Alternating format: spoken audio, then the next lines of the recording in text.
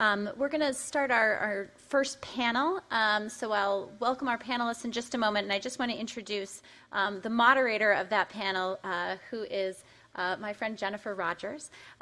Most of you actually probably know Jennifer because you probably wouldn't be here without Jennifer. Jennifer is my predecessor as the executive director of CAPI and is truly the reason that CAPI is the impressive center that it is today. I mean, she really took nothing and built this incredible something. I am eternally grateful that Jennifer gave me the opportunity to take over, but also that she left CAPI in such tremendous shape for me to jump in.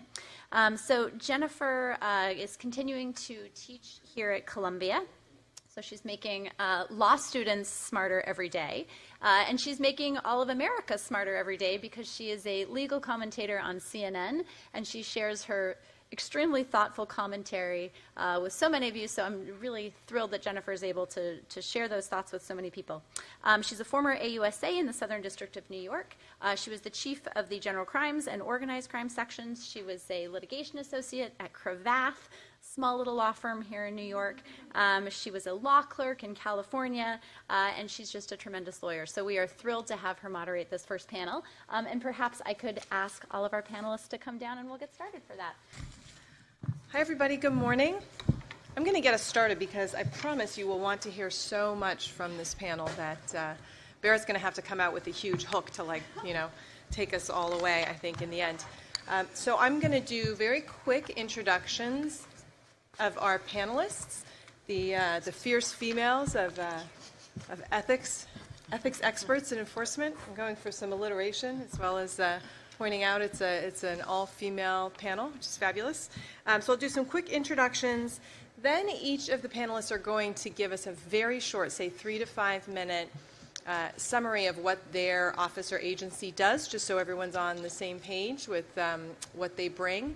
And then instead of doing what so often happens at events like this where they speak for longer about what they do, maybe with a PowerPoint, what we're going to do instead so that everyone, I think, will get more out of this is the panelists are going to talk about something that they think that they do particularly well in this space, and then something that's a challenge for them. And so then we'll have some cross-talk amongst ourselves, kind of commenting on those issues, and at the end we'll open it up for questions from you all. So I'm going to introduce, starting with Carolyn Miller, who is here to my immediate left. Carolyn is the executive director of the New York City Conflict of Interest Board. She's been in that role since 2016. She previously was the chief of enforcement at the COIB. She also spent time as a deputy bureau chief at the New York State Attorney General's office and at the U.S. Attorney's Office for the Eastern District of New York, as well as in private practice. Gemma Calvet, to my right, is the director of the Transparency Agency of the Metropolitan Area of Barcelona, Spain, since 2015, since the beginning, I think. Were you the first director? So she got that going. Gemma is also a professor, and she's been a member of numerous ethics committees. She also has served in the Parliament of Catalonia, so she brings us a little bit of a political flavor. Maybe she'll talk about that a bit. To my far right is Elia Armstrong. Elia is the director of the Ethics Office of the United Nations Secretariat. She's been in that role since 2015. Elia has more than 20 years of experience in the fields of governance, public administration, and organizational ethics. She's served in various capacities at the UN since 1999, and also with the Government of Canada and various NGOs. And finally, to my far left is Marianne Camerer. Marianne is the program director of Building Bridges. It's a research center at the Graduate School of Development Policy and Practice at the University of Cape Town in South Africa. So you can see we have a wide variety here of folks from different places all over the world, which is terrific too. Prior to joining UCT, Marianne co-founded the international anti-corruption NGO Global Integrity, and she serves as a trustee of the Global Integrity Trust. She also has headed anti-corruption research at the Institution Institute for Securities Studies, and she's had also many, many appointments in the ethics field in a variety of capacities. Marianne is also a member of the CAPI Advisory Board, and she has been on the board since the very beginning, so I thank her for her service to CAPI as well. Okay, so let's get started with the quick 3 to 5 minutes on what their agencies do, and we will kick off with Carolyn. So what is this technology?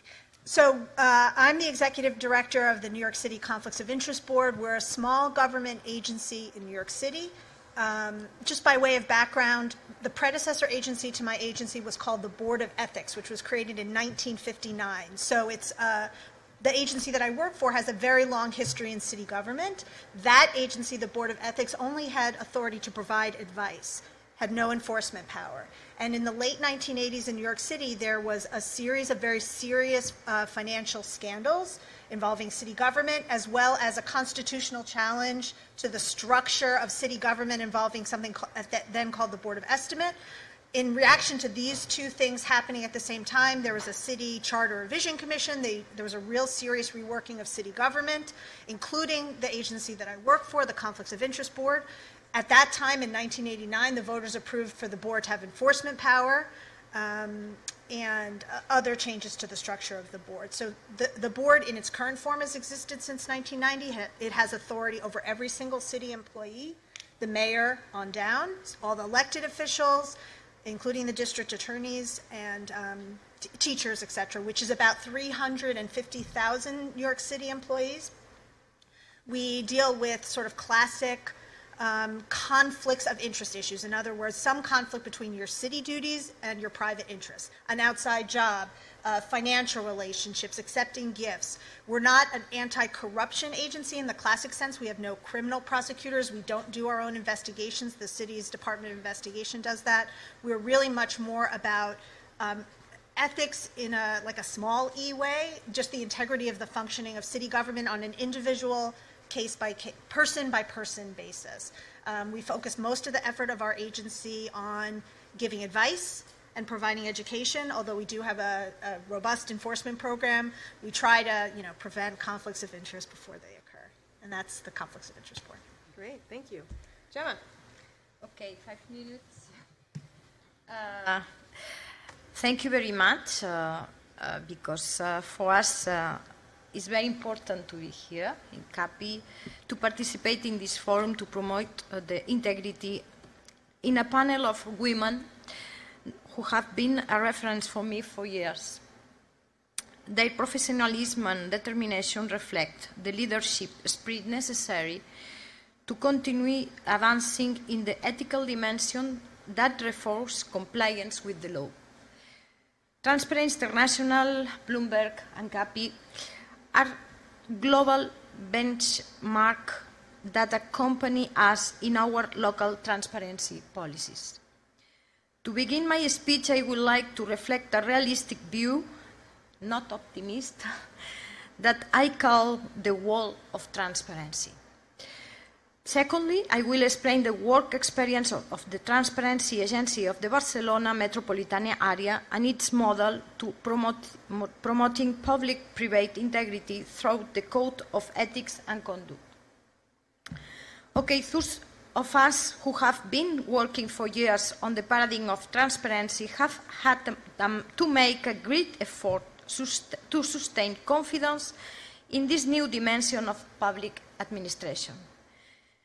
When we come to establish a realistic balance between the efficacy of our struggle against the prevention to corruption and for the democratic generation by strengthening compliance with the law and the impulse of public-private administrative responsibility, we find ourselves caught up in an obstacle race and a logic of continuous paradoxes that undermine the certainty in transparency.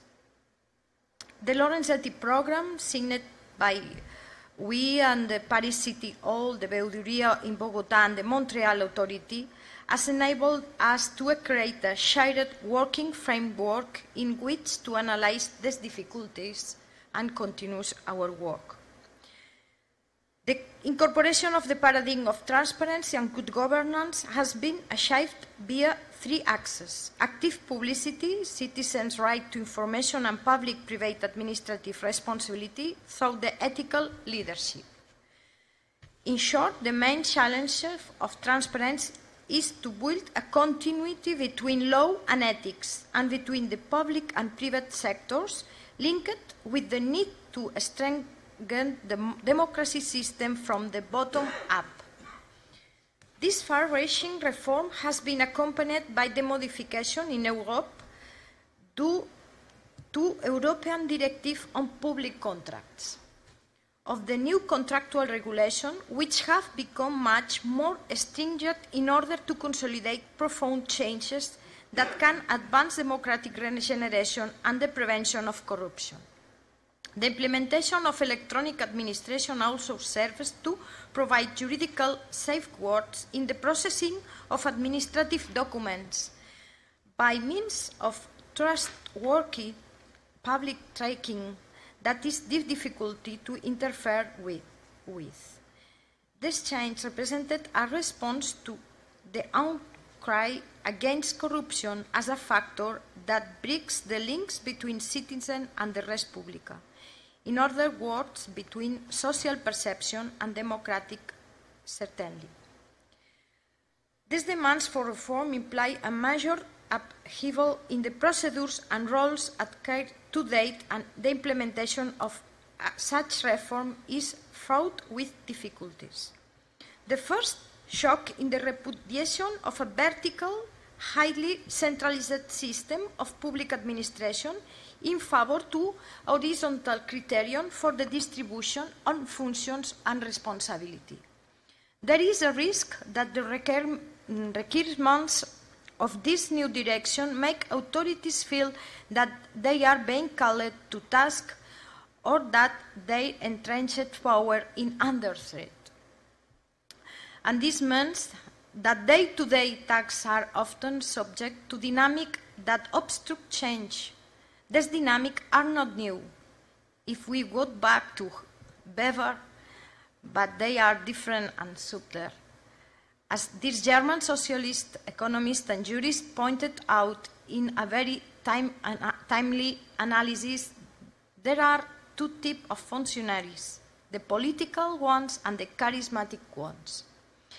The first become prisoners of bureaucracy and routine, but an attitude that could also be seen as just a symptom of apathetic inertia becomes, under the requirements of transparency, a permanent antidote to the change proposed, whichever described as the fundamental demands of political action.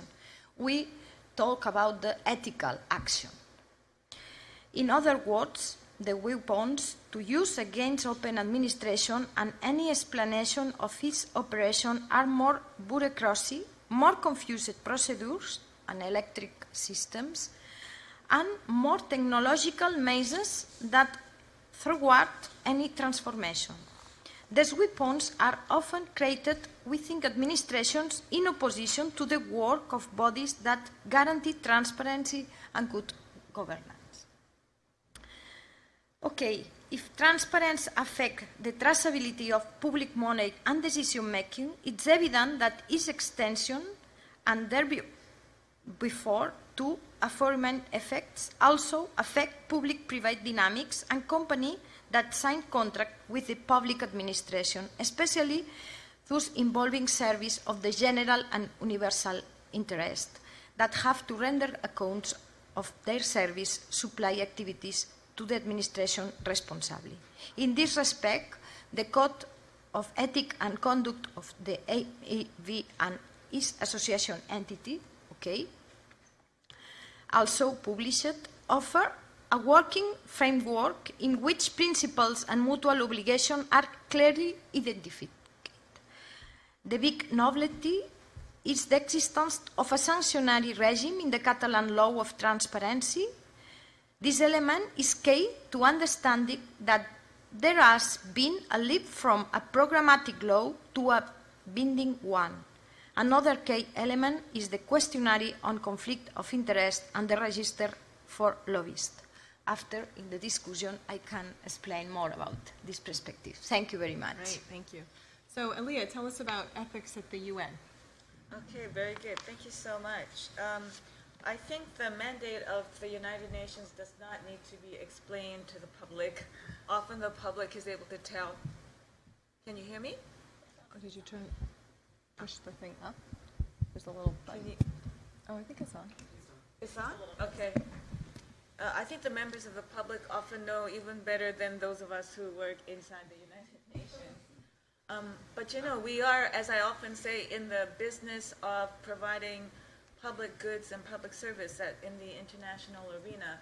And when you look at the lofty mandates that were given to the United Nations, we are in the field of peace and security, development, and of course, human rights.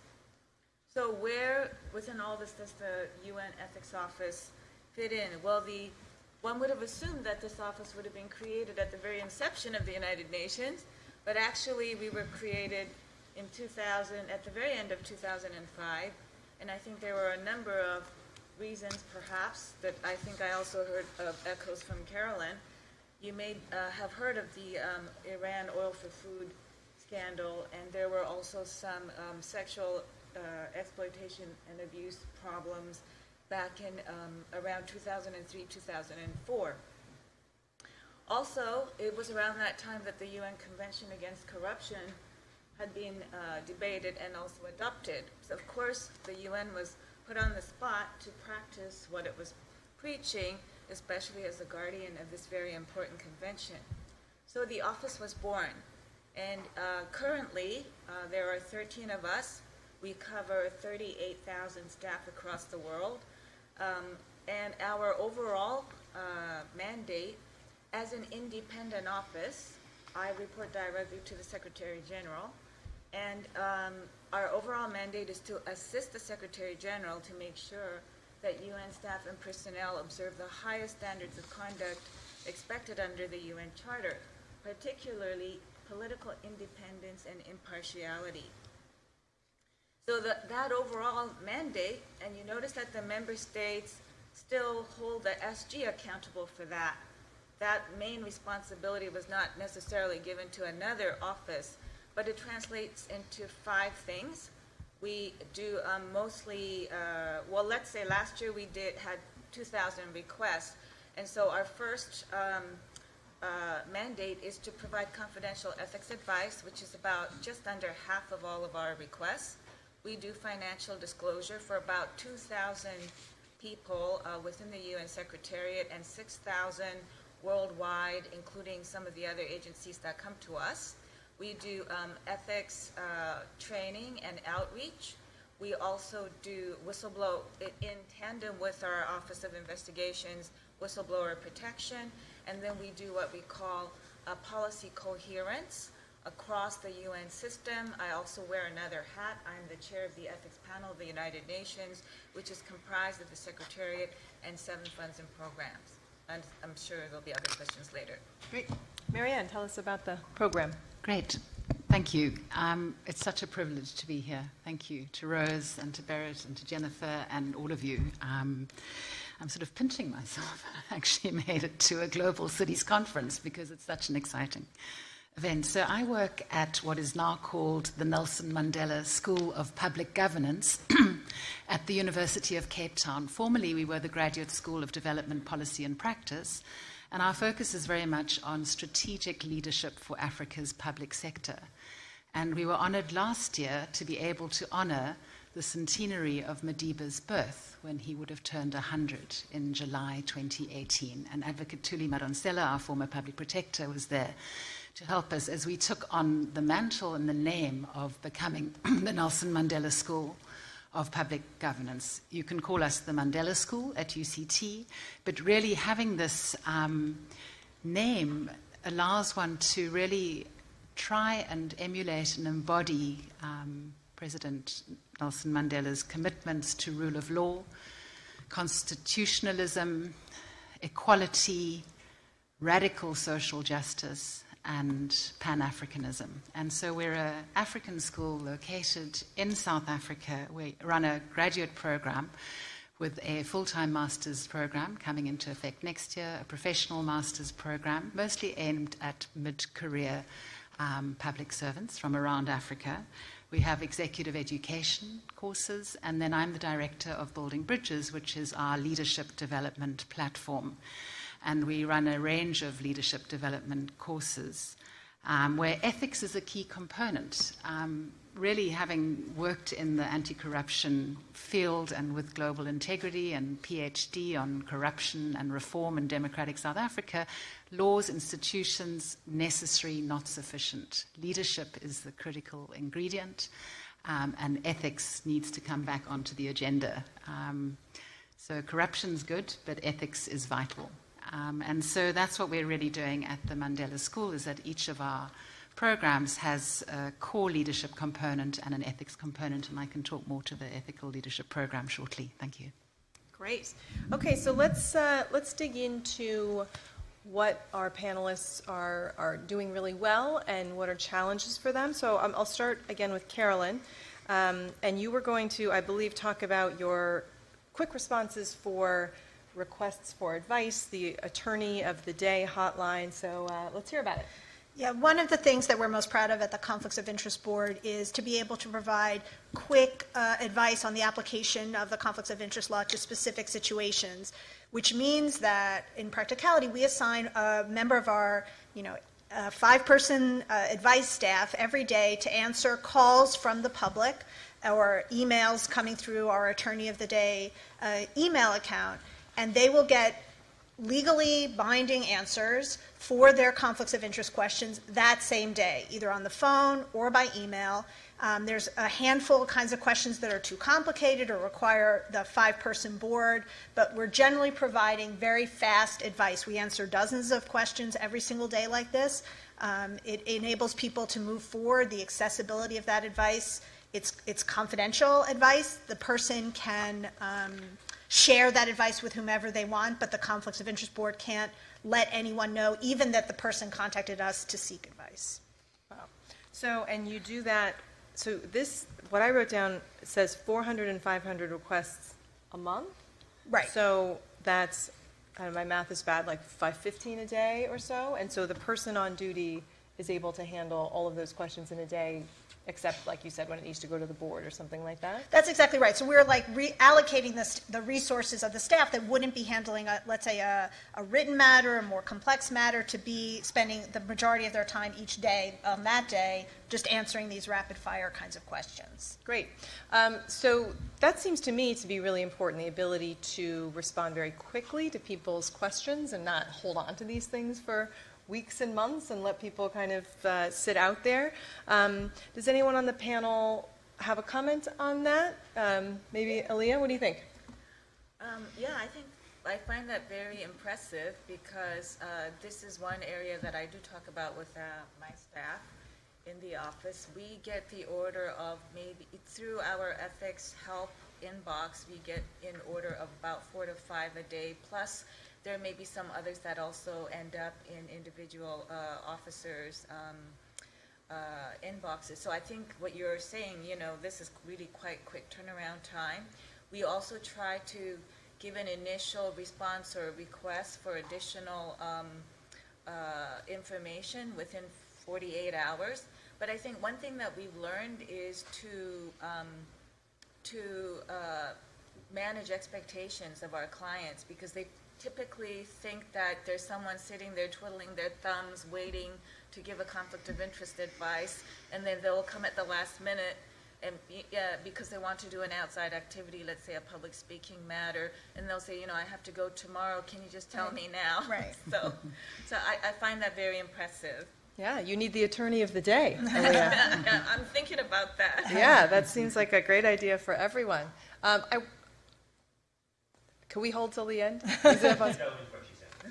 All right, let's go. I just want to say quickly how impressed I am that you used the word legally binding in your response. I can think of the IRS, the SEC, FINRA, all these organizations that will tell you something, they'll say, don't look. Yeah. And so I think that's amazing. Awesome. So everyone will be having an Attorney of the Day program instituted immediately. See, we're making progress already. Excellent.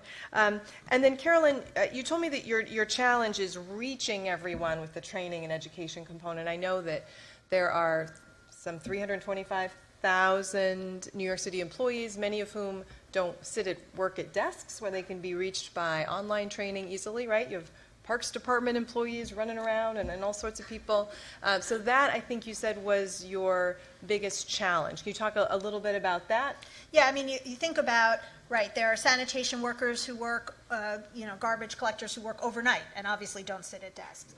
There's city hospitals that function on night shifts, and people who are nurses don't sit at desks, and teachers have very strict schedules where they don't have an extra 30 minutes in the course of their workday to sit down and do training. So we work very hard to try to shovel in 15 minutes, but I can't send one of my staff members to be at 3 a.m. in a sanitation garage in Queens doing a training. That's not practical, but that's the challenge to reach. It's so many people, even though the city itself is obviously geographically quite compact, so there's not the challenges of long distances to travel. It's just actually getting humans into a room. There's more online training that happens now, as most people are familiar with basically any kind of educational program that's reaching employees, but even that is challenging for people who don't physically sit at computers. Yeah.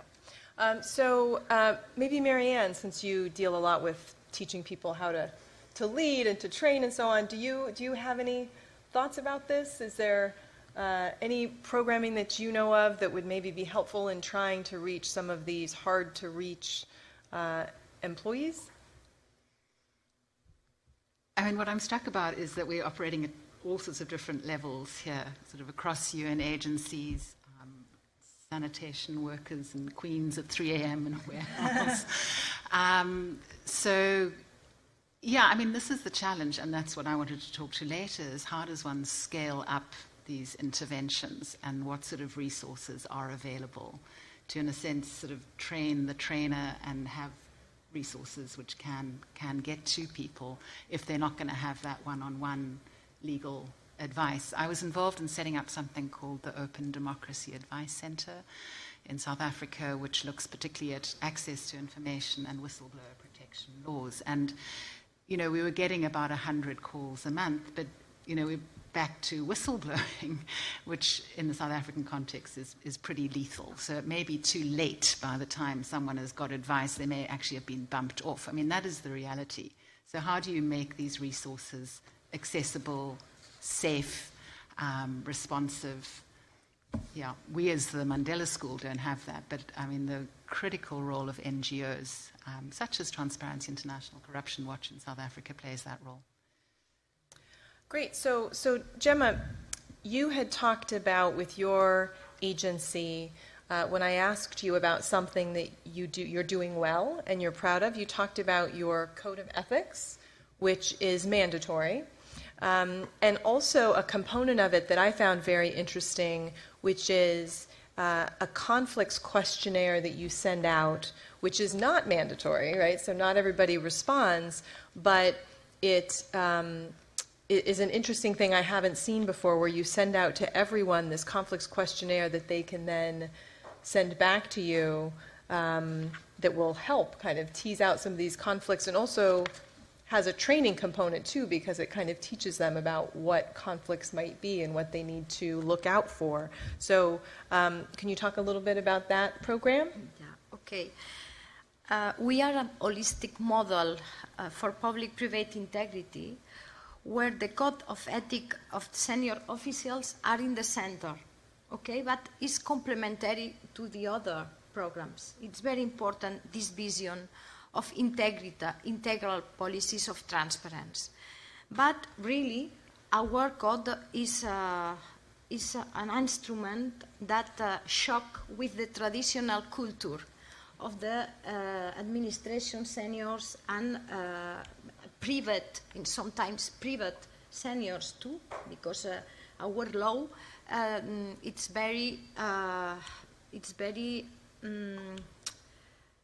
exigence with the Stringent. stringent. Okay.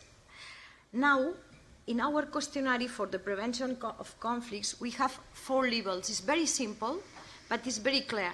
There are 4 levels: economic interest, professional activities, relationships with employers, and final statements.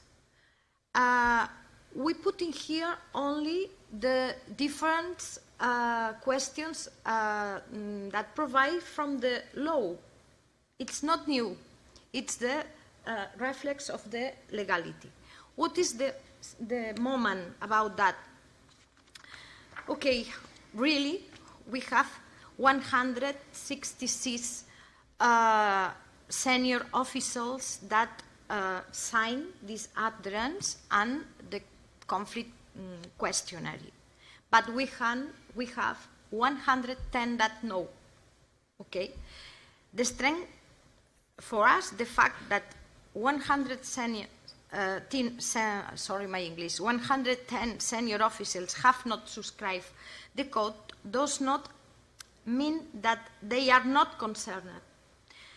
In fact, they are concerned as well at the signature, but in these cases, the agency don't know about its possible conflicts of interest because they have not fulfilled the questionnaire. Our question now is how we must do about that. There are 2 perspectives. One, intensive reaction with the sanction. We discarded it at the moment. Now we are prepared one important questionnaire and interview, personal and confidential, with each one to ask why they don't want to adhere in the code. For us, it's very important to explore this dialogue, this capacity to explain them the importance of that to prevention of the criminal risk. Because on the other hand, there are the criminal risk with the cartography that we elaborated previous and this code. So if they don't want to sign in 6 months after, we must use the sanctionary system because our law decides that this is the way. Okay. This is, I don't know if you understand me, but this is the perspective of us. It was very revolution, this code. Why? Because there are private law in the companies, and there are a lot of discussion with them about where is the limit of our transparency policies. Why the private world must talk about the integrity with the public system. Why? And we explained because the law designed one perimeter, a new perimeter of the public-private integrity, but on the other hand, we work together. And it's important belief in this work together. And the way is together. Is for that is important, this paradigm, the public-private integrity, an holistic perspective, but with the sanction with the last recourse. So, Carolyn, I wonder if you can comment on this. The COIB isn't so much of the kind of private-public partnership that Gemma was talking about, but in terms of this conflicts questionnaire, I hadn't really heard of it done that way before, and I wonder what you think of that. This notion of sending out this questionnaire to the, they send it only to the senior officials. You certainly couldn't get it to your 325,000 New York City employees. But have you heard of this before as a way to both educate and also tease out some of the conflicts of interest, and what do you think about it, at least in a place where it's feasible in terms of the number of people? Right. It's interesting. Certainly the kinds of conflicts of interest access that the highest, like that elected officials, the 51 city council members receive is different from, lower level city employees who don't really have the same access to contracting and other potential conflicts of interest. So that's appropriate. New York City is such a bureaucracy, so like more forms frightens me. Luckily, I guess, the conflicts of interest law applies to every city employee, whether you agree to it or not. So they don't have to sign anything. It just applies to them. And some agencies have requirements internally where people have to report any outside jobs, any outside volunteering activity, regardless of whether that second position might arguably violate the conflicts of interest law. And I am of two minds about that, because I think there's a value in government employees also having private lives that their employers don't know about. And if there's no legal violation, that people can just sort of exist privately and there's no conflicted conduct. So sometimes some of those things that seek information from people have unwanted effects. Do you think there's any benefit? I mean, or actually, let me ask you this way: do you, there's a bit of a difference between, even when you train a lot and train well, telling people that there are issues and requiring them to come to you kind of on their own with conflicts versus, putting a piece of paper in front of them that actually requires them to think and be like, oh, well, yeah, I actually did take a job the other day that, blah, blah, blah. Do you know of any agencies who do that kind of affirmative seeking of information about it from their people? Well, you frame it that way. That's essentially what annual financial disclosure is, which is about 9,000 city employees on boards and commissions and elected officials and people who do contracting and high-level managers have to file once a year a disclosure form that lists property and loans and gifts that they've received in the prior year, relatives in city service, and other things that hit on various potential conflicts. And we receive those, we review them, and we often identify, well, you have a position at Columbia University. Columbia University is a firm that has business dealings with New York City. You need a waiver for that position, and then we reach out to them to try to get them into compliance with the conflicts of interest law. So there is that kind of mechanism, and the city's disclosure system has been around for decades. Jennifer? Yeah. If I may? Yes. Please. Actually, in the United Nations, back in 2016, we introduced what we call a pre-appointment declaration of interest, which is very much like what Gemma is describing. I think she was describing it in terms of risk mapping for a very highly visible, therefore high-risk population that her office covers. And what we realized in dealing with our senior officials, and we have about 180 of them that would be equivalent to, say, political appointees in a national jurisdiction, that by the time they've already come to the UN and when we're giving advice, and we would say, here, divest of this, asset, or resign from this, they would say, had I known that, I would have maybe not taken this position. And it's also very difficult once they're on board then to ask them to do these things, because sometimes they take time, et cetera, et cetera. So we have now introduced this thing where when we have candidates at the very last stage, and the timing of it is a little tricky. Sometimes it's just prior to the appointment, or sometimes it's like right after the appointment is announced. But we give them a lengthy questionnaire where they declare their interest, and then the ethics office, we negotiate with them, about what they're willing to divest of, and put those measures in place. And I think that's really one of the most effective things, I have to say, and I'm very happy about that. And I would recommend that if your laws allow it, I would recommend, that kind of thing. Great. So, Gemma, when I asked you about a challenge that you're facing, and there are all sorts of challenges with a new agency, right? But you mentioned independence. Yeah. That, and I'm not sure whether it's that sometimes these agencies are set up with compromises, right? So I don't know if it was set up in a way that requires more independence, or just as you've gone along, you see that there are areas where you feel that you need more independence. But can you talk a little bit about the challenges that you face in your agency with respect to independence? Good question and difficult answer. Because in a diplomatic perspective, I must say, okay, yes, I am an independent service. But really, it's not clear. Why? Because the use of the budget is clear. If you have not a juridical personality, you have not independence.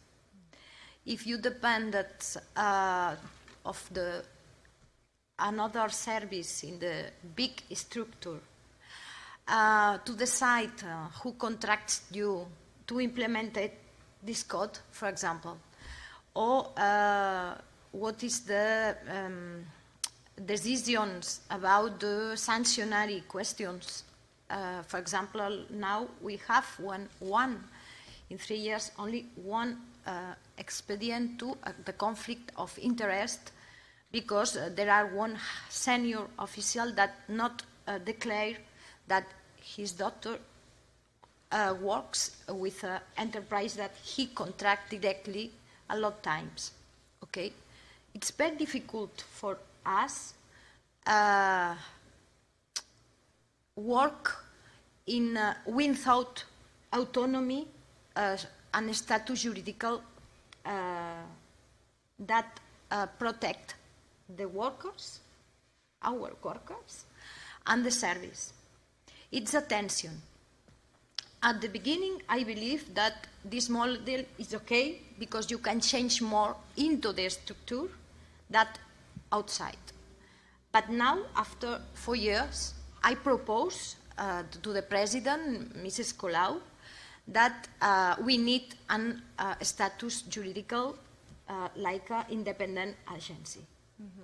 Really, I think that if we want to be effective, we need autonomy and responsibility and a very near work with the other and attitudes to the prevention more than persecution. This philosophy is clear, but it's necessary to be autonomy. I don't know if I answered your question. Certainly independence and autonomy are one of the key things in any sort of integrity watchdog agency. Do you have thoughts on that, Marianne, given how much you study these types of entities? I was just writing a few things down, which one was professionalism, which obviously would embody independence and discretion within a rule of law context, but also how crucial context is. In the South African context, politics is everything. And so we call it political administrative interface, and it gets a bit confused, but when you're trying to build a developmental state to deliver services to people on the ground, there's professionalism and then there are party political agendas. And so we work very closely with a former National Director of Public Prosecutions who has the Constitution, which is written in blood, as his Bible. And this is Advocate Vusi Pikoli, he was then suspended by former President Mbeki because he brought charges against our our Chief of Police, and also against our other President Jacob Zuma, and he was kicked out for prosecutorial independence. And as far as he's concerned, he is not the comrade who has betrayed the values, because the Constitution as a framework and for professionalism and independent prosecutorial service, he's upholding the law. They have betrayed those values by trying to interfere in quite established processes. But context is crucial, and politics is functioning, whether it's at local government level or national government level, international organizational level, and how to what we call navigate and walk the fine line with integrity. It requires enormous courage and resilience and solidarity. I liked what Huguette, when she mentioned solidarity, because with our ethics training that we do with senior officials from the government's Department of Justice, we ran a training course for them in November. Literally, it was a safe space to let it all hang out. In a highly customized, facilitated process, people were able to share and get a common language and build some resilience. As one person put it, I grew a backbone just by being in the class and being able to share what some of the very very real challenges are. Great. So, Elia, you talked to me when we were discussing something that you wanted to kind of highlight as doing well, your ethics training, your annual face-to-face ethics training, and then you do this really what you described as a cascading leadership dialogue, which I thought was fascinating. So tell us a little bit about that. Yes, thank you.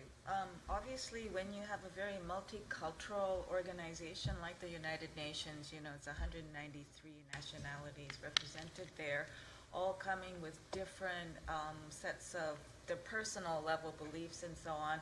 The role of education is extremely important when you're talking about standards of conduct that is expected uniformly.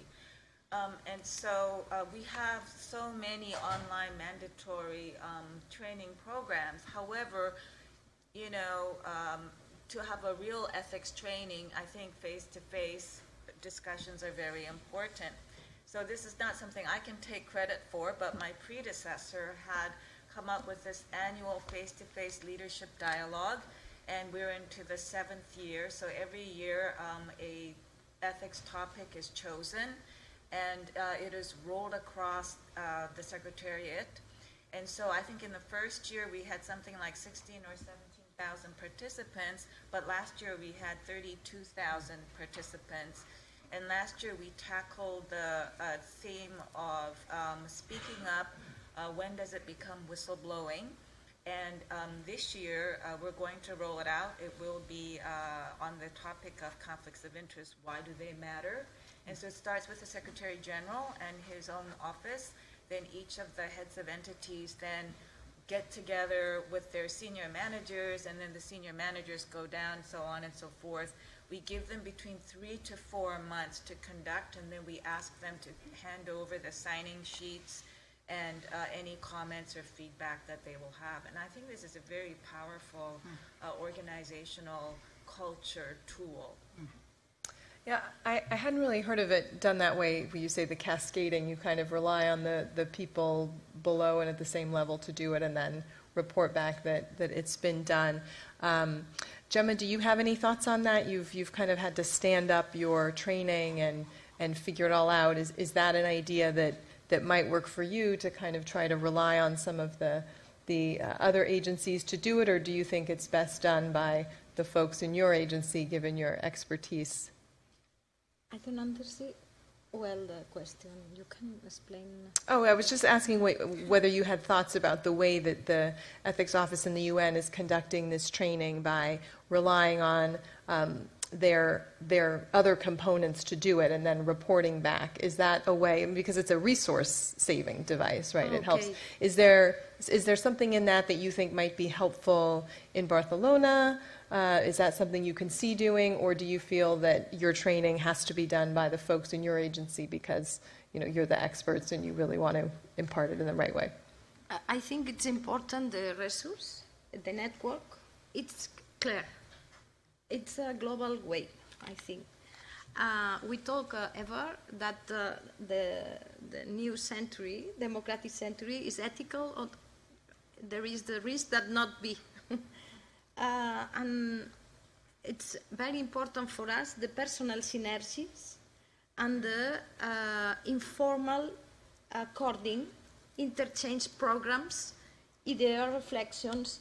We are all time in contact. In Lorenzetti program with Paris, with Montreal, with Bogota, the last 3 years, we are in contact each month. Mm-hmm. Each month. We talk about our different approach, and we imported mutual the different programs.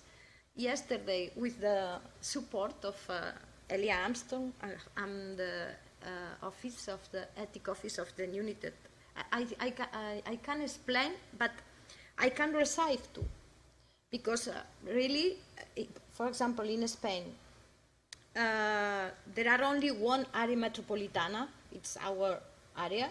We have 36 municipalities. It's very important in 8 areas in Europa. Okay, in the world there are more, but in Europa 8, and in Spain only this one. Is a model of administration that believe with the collaboration, because each municipality are autonomy, legal and administrative autonomy. So this spirit of collaboration in the work of the integrity is necessary. Now we are one network in Spain with different bodies of guarantee that we decide the same that in the Lorenzetti program. We have meetings each 3 months together, and we talk during 1 year, 1 day, about our progress, our budget, our difficulties, and our experiences. I think it's very important, this methodology, informal and formal.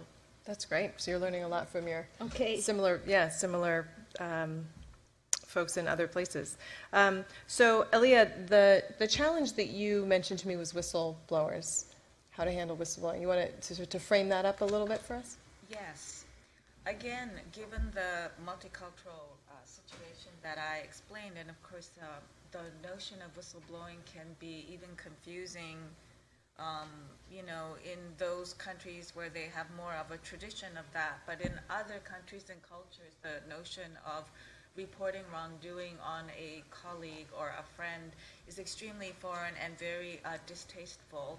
And so to have to explain that it's an obligation under our legal system, it's an obligation for international civil servants to disclose through internal channels and then through exceptional means through external channels misconduct and then wrongdoing, that would be detrimental to the operations and the reputation of United Nations. It's a difficult concept for people to have, and so we need to really work on that. And then I guess a corollary of that is for managers to understand that they should not be the front line of retaliation, but they should really be the front line of protection, because it is really, you want to hear about it from your staff before you read it in the newspaper the next day. And it's trying to shift that mindset that we find quite challenging.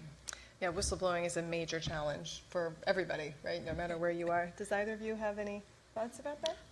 I just want to commend CAPI. Just on your website, you have amazing resources, and one of them was which Kelly Richmond Pope, with her TEDx video, "Why Do We Hate Whistleblowers?"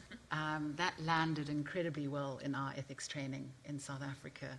And of course, the bottom line is everyone who did blow the whistle and survived would do it again, because of, doing the right thing. I mean, it was really well put together, and it's an amazing resource. Also, when you were saying, Elia, about the leadership dialogues and, conflict of interest and why does it matter, it reminded me of, I had a visit to Mark Davies when he was on the Global Integrity Board, but he was also head of the Conflict of Interest New York Board of New York. And the sort of material which you have been producing, which is literally 101, what is a conflict of interest, is so crucial. I don't think we can assume that people actually know. And you've mentioned some of, the challenges of an international organization, but sometimes just having, scenarios, video material, which are shared like that are really useful. And one last resource, which I couldn't ignore, it's also been amazing for our work, and Adam Graycar was able to refer us to it, is the Education for Justice. I don't know how many of you are familiar with that, but the United Nations Office for Drugs and Crime have got this extraordinary series of lecture material, videos.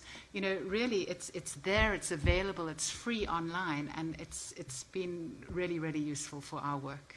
So thank you. Okay, so Marianne, when I asked you about something that you were doing at the Mandela School that's working well, you talked about your executive training, and you alluded to that a little bit earlier. Tell us a little bit more about that and why you feel it's something that is worth sharing. Thank you. Sometimes the whole problem or challenge of corruption seems overwhelming. And when I was working with Global Integrity, it was, how do you just get some sort of visual snapshot of what's going on? And we developed something called the Integrity Scorecard. So literally on one piece of paper, you could see 350 indicators, and you could rank and you could see, what's working, what's not working, and then you could have a dialogue and a discussion.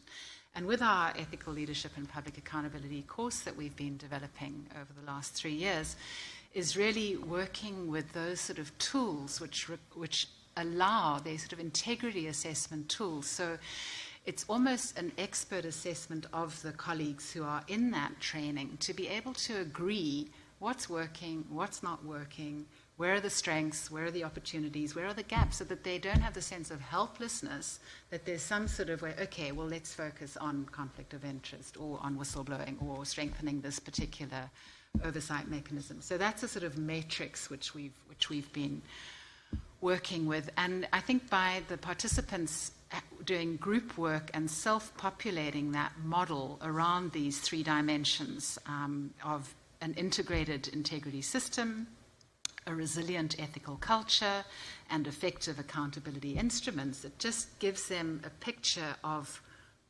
because it's not a once-off solution and it's not just one thing. It's this whole thing, and you don't want to get completely overwhelmed, but if you can see it and share about it and then have a path forward, and that seems to have worked really well. I mean, and this is the challenge. How do you scale up from a training of 30 people to 32,000 senior officials? And we're working on that.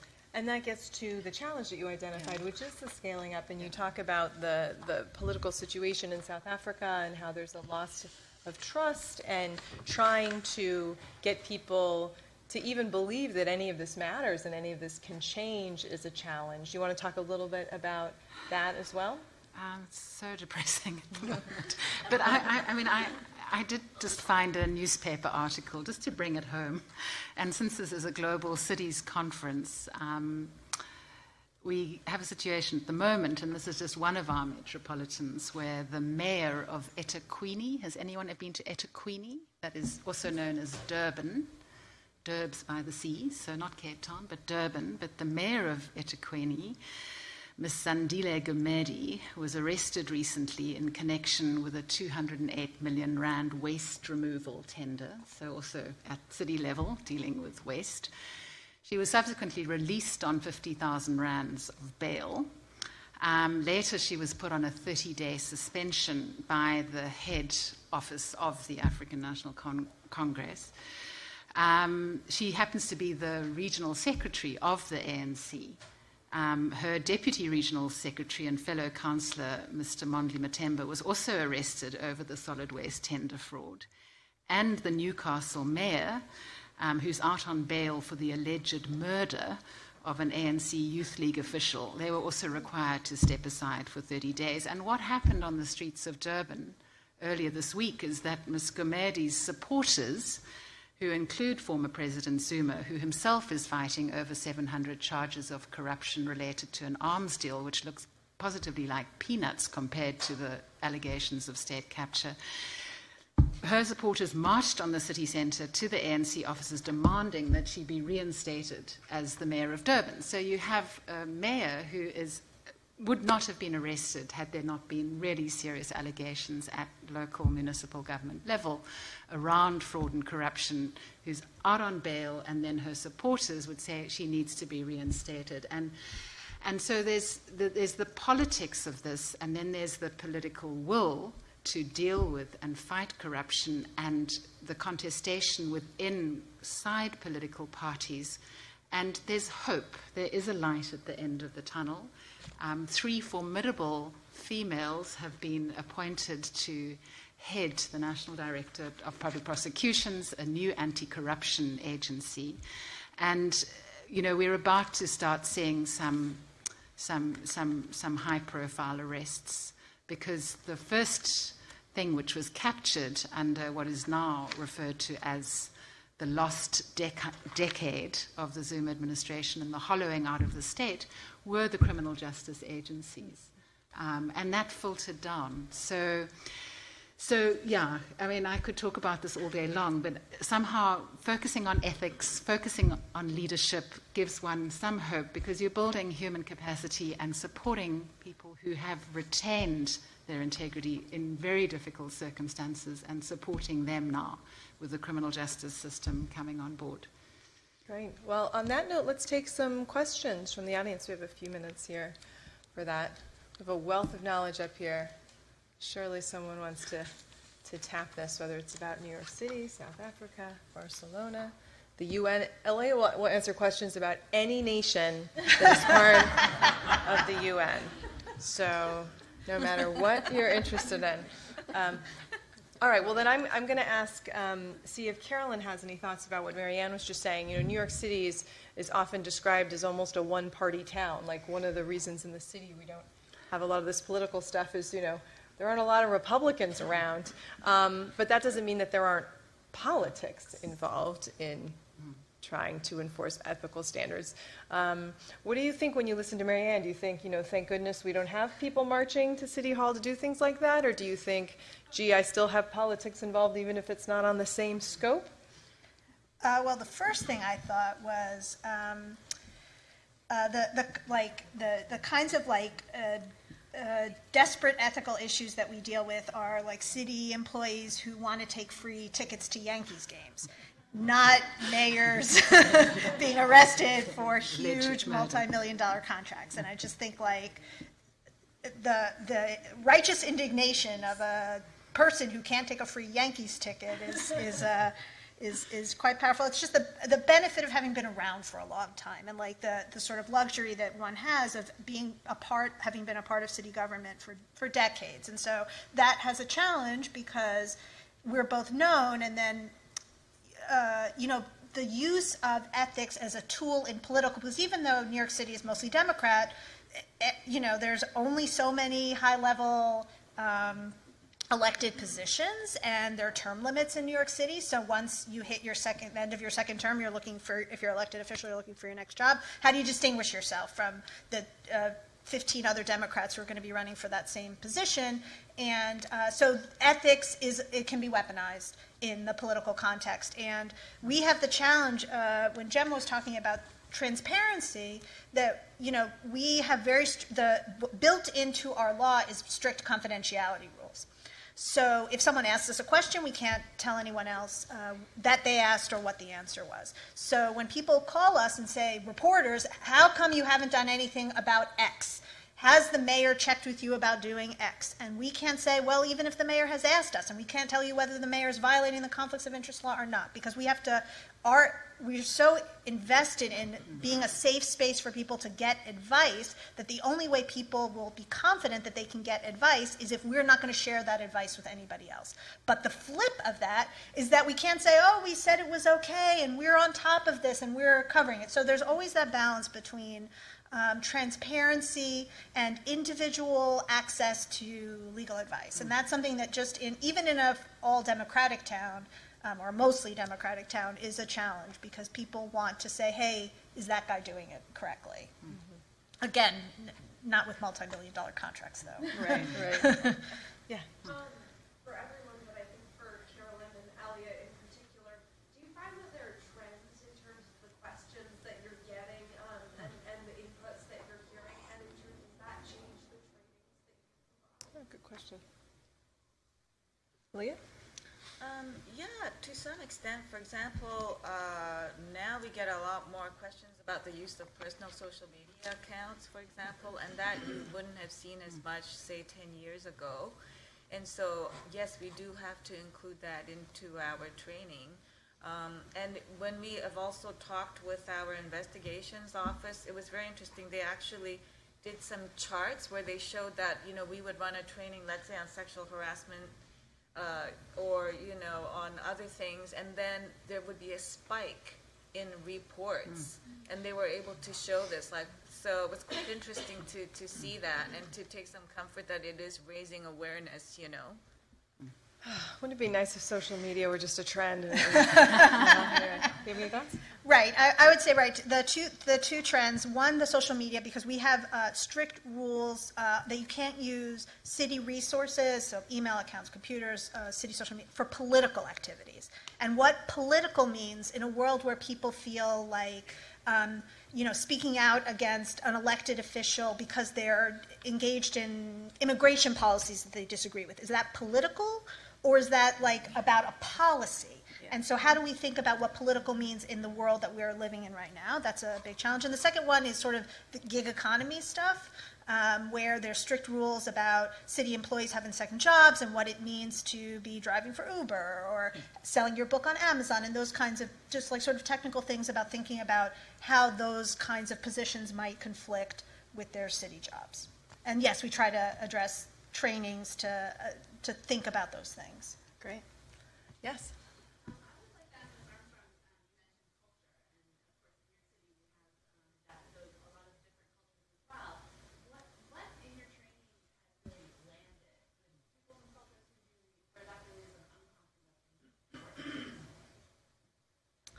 Yeah, that's a very good question. We always take our colleagues back to the charter to say that, and really for the United Nations Secretariat, we don't deal so much with huge amounts of money.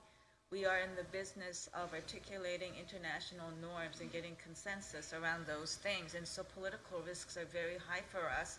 And for us, the notion of political independence and impartiality is a daily reality for us. And I think what can be a little bit confusing for colleagues is that the idea as an international civil servant that you have to implement a collective decision of member states or, a subset of those that the member states have agreed to, whereas, of course, a lot of member states are interested in influencing, and it goes a little bit to your point, Marianne, are interested in finding their nationals and then sort of, trying to influence that. And it seems like innocent enough because, after all, we are all citizens of our countries and we feel, a tie to that. And one of the big things that we must always emphasize about the United Nations is that now we serve the international community. So. Great. One more question? No? Well, I kept us pretty close to on time. Pretty close, pretty close. Please join me in thanking this phenomenal panel.